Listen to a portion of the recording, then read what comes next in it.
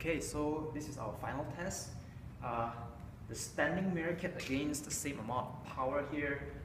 I definitely don't expect it to withstand the arrow very well. It's definitely going to penetrate quite a lot because that thing is really, really thin.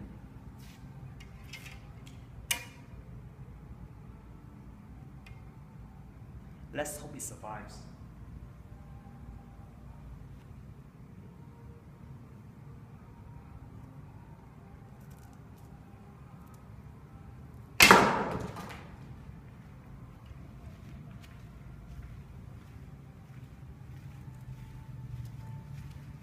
Well, expected over penetration.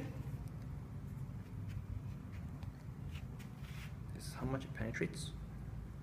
Okay, I'm gonna pull this arrow out.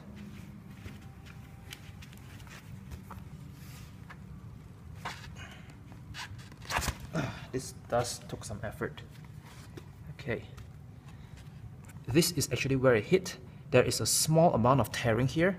It does close up pretty well, but we can still tell from the very big hole my arrow made.